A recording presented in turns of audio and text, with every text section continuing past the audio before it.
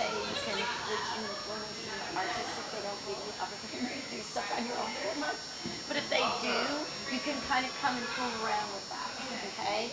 And just kind of fool around with some of those things, because that will teach you, no matter where you're at, you'll be aware of how to land, okay? And how to slow yourself down.